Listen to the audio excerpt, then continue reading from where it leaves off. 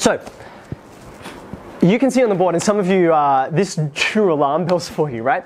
You can see on the board, I'm going to show you two different ways to work out this correlation coefficient. One of them is without a calculator, and that's why I've handed you this piece of paper, okay? To do this, you need to know the formula for this, which you'll find in the exercise book, and you have to do it by hand. It's quite a laborious process. Now, very deliberately, the syllabus actually doesn't say you need to know the formula and be able to do it by hand. What they do say is you need to be able to use technology. I'll show you how to do it with a spreadsheet, with a calculator. That's what they say you have to be able to do. Just before I come to your question, the danger, of course, is if all you know is how to crunch numbers and put them into a black box and out, arises some number, if you don't understand where that came from, then you're kind of not really being a mathematician, you're just being a machine. So we're not going to do this very often. In fact, we're probably only going to do this once.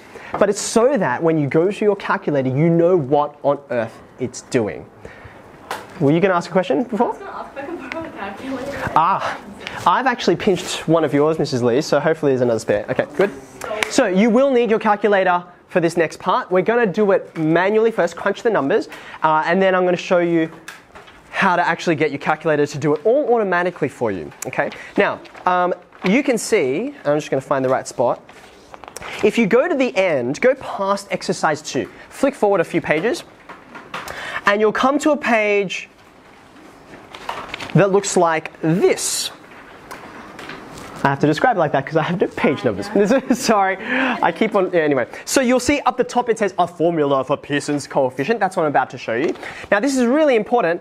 This formula here, I want us to write it down. You can see that R there that I referred to before. So it says R equals, and then there's this monstrous thing that we're going to unpack together, okay?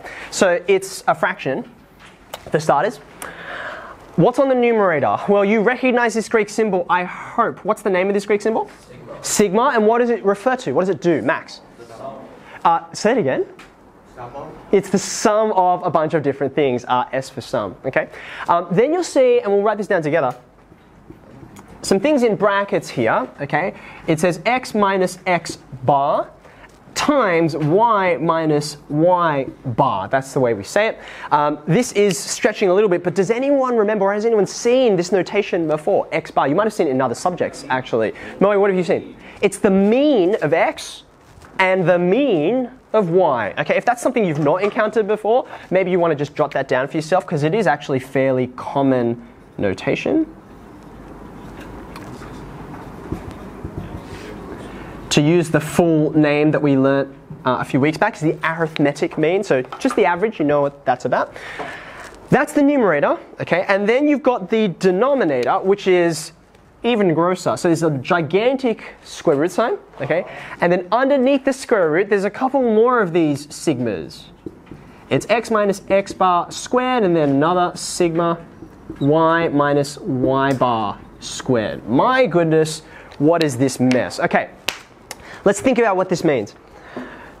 X and y, these are scores, right? It's like, oh, how many police were on duty? How many instances of crime did we report? Okay?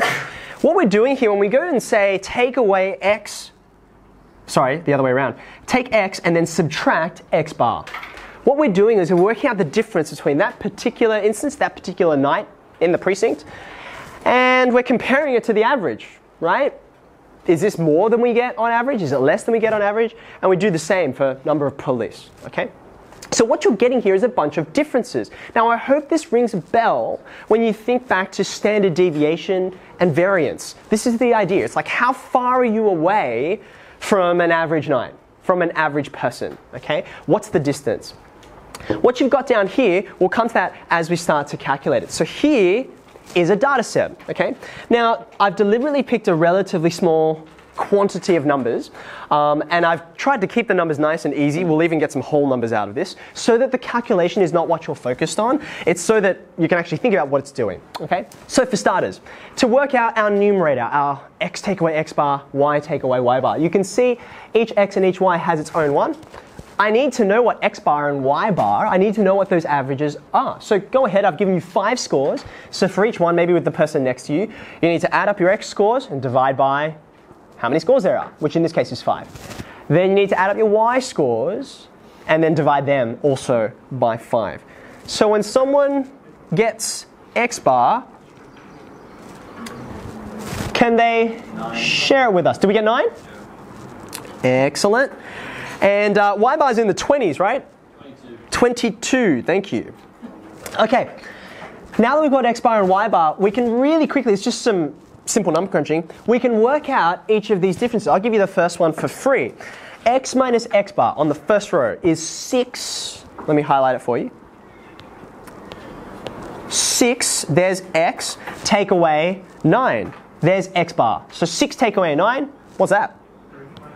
-3, thank you very much. Okay, and then we're going to keep on just going down the line, right? 7 take away 9, that's the new x take away x bar. That's going to be -2. 7 take away 9. 9 take away 9? 0. And you can keep on going. Now I get positives. 10 take away 9, and then 13 take away 9. Okay, so there are my x minus x bar values. And you can do the same for the y bar values, y minus y bar. First one's 15 take away 22, which is -7, and then you can carry on from there. So, yeah.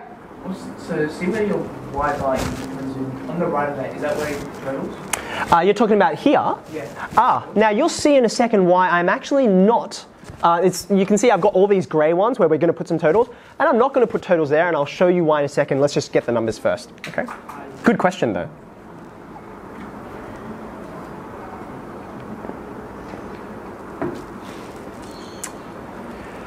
Do your numbers check out? Does that look okay to you?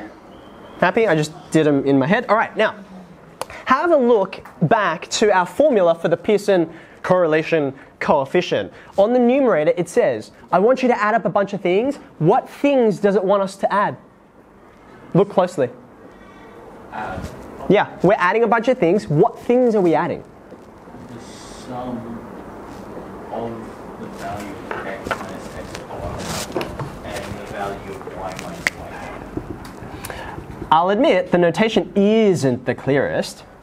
But you can see we just worked out a whole column of x take away x bars and a whole column of y take away y bars. What's the operation kind of hiding in here that we don't write? It's multiplication, right? So it says take that product, you'll get a product here and a product here and a product here. And then once you've got all those products, what are you going to do with all of them? You're going to add those up. Okay, does that make sense? So individually, I don't really care about what these add up to. That's why I've left this blank. Individually, I don't care what the y minus y bars are. I care about what happens when I multiply them together. Okay, so go ahead. -3 take away, multiply by -7, I should say. Come on, we can just do this out loud, right? -3 times -7, 21. Thank you. -2 times -3, 6. 0 times 1, 0. 1 times 4. And then the last one is, okay, excellent. So now I've got these 5 values. These are the things that I'm adding up. 21, 6, 4, and 20. That looks to me, using my friends of 10, like 51. 51? Happy? Okay, excellent. So just before we go any further, what have we just worked out? We just worked out this thing, this whole numerator. In our case here, in our example, it's 51. That's just what we got, okay? But then we move on to the denominator, which is a bit of a mess. Thankfully, we've actually done most of the work, okay? You can see we're going to take the square root of these things all added up together. This is the x take away x bars squared. And then these things all added up together. So that's why you can see down the bottom here, we're going to get each of our independent values. Can I just hit pause and let you guys work out what is each of these values? Here's x take away x bar, so square it and you'll get a new number. Square it, you'll get a new number, and so on. Okay, that'll fill in this second last column. And then you're going to square all these guys, that'll give you your last column. Can I give you a second to work those out? Yeah.